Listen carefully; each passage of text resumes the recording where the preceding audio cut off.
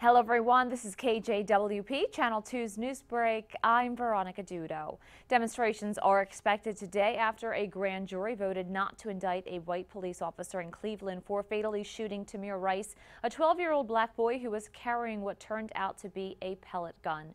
The decision caps more than a year of investigations into the shooting.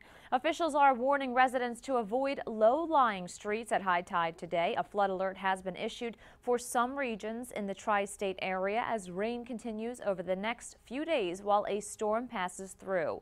The World Health Organization has declared Guinea free of Ebola. However, experts say there could still be sporadic cases.